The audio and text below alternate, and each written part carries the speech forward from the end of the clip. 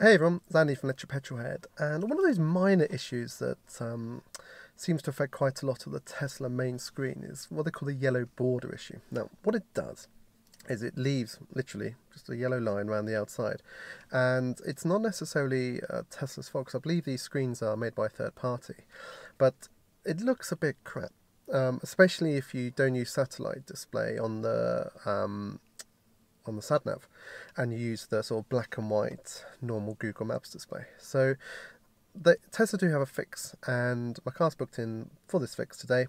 So I'm going to take it over to Milton Keynes, drop it off, and it's only a couple of hours job. So I'm just going to take my laptop and some work, sit in their lounge, and just relax for a couple of hours, do a bit of work, and then drive the car home again. So it should be really straightforward. So let's have a quick look at what the issue looks like now.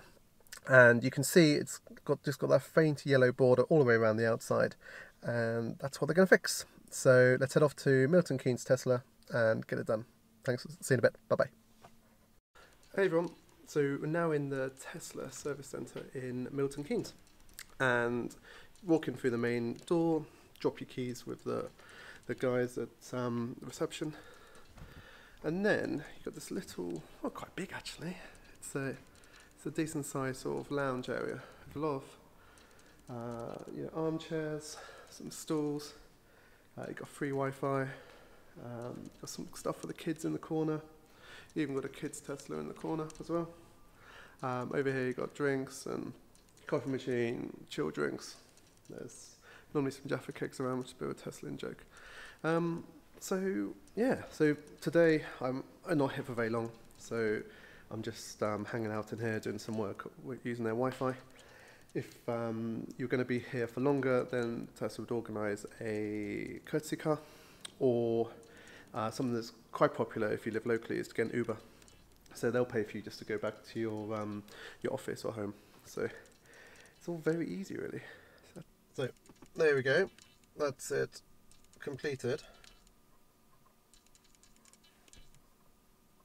And there's nothing on that one. If we knock it back to this one, which is where you can see it a lot more, it's pretty good. So if I zoom in on Norwich there, you can see nothing.